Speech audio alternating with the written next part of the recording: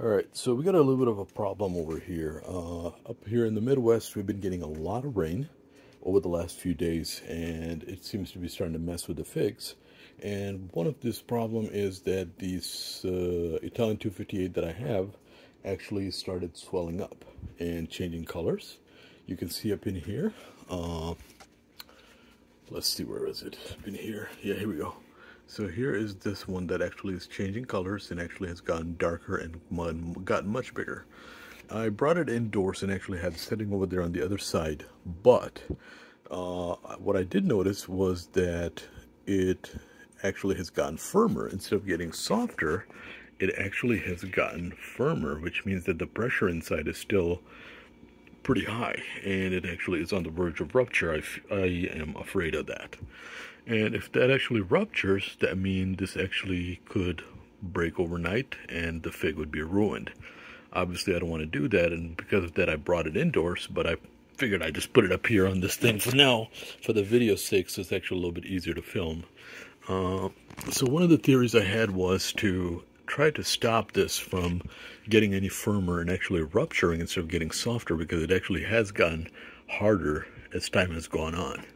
So I thought about it and I said, so we know that there's sap flow up and down this whole branch. We know that the whole tree actually runs by the sap, and the sap actually drives the photosynthesis from the leaves and conversion of the sugars, etc., into the fig itself. So I thought, and the problem is that we've had quite a bit of rain. So with the amount of rain we've had, that actually has gone absorbed by the plant, by the tree over here, whatever you want to call it, tree, plant, same thing.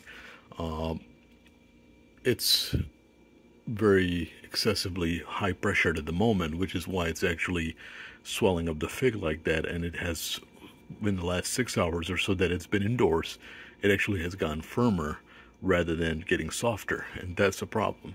So I thought, how can we alleviate the pressure? And a thought came to me actually earlier was to actually, why not, instead of letting it do its thing, what we can do to avoid this problem from manifesting itself any further. And I thought, well, there has to be some way to reduce the pressure without actually plucking the fig. And that's when I got it. Actually, I was thinking that I may actually end up punching a hole or compromising the branch and let the sap flow out, drop the pressure in the tree, whereby this will actually help save the fig. Then I said, I don't want to necessarily do that either. And then I was looking at the figs, and I noticed that there's several bunch up in here, and you can see like up and down the whole other branches also, they're all over the place. But this one over here, there's quite a bit. So this one actually is the most firmest one that is. It's fairly solid, and it's like a rock literally at this point, and there's no way that this is going to make it anyway this season. It's way too far behind still compared to this one or some of the other ones. And since this is actually in the same branch, literally inches away from the fig over here, I figured, what if we actually just pop that off? That may actually help alleviate the pressure in the branch and actually bring the pressure down and save the fig. So that's what I'm going to do at this point, is just go ahead and snap that fig off, and let's see how this goes.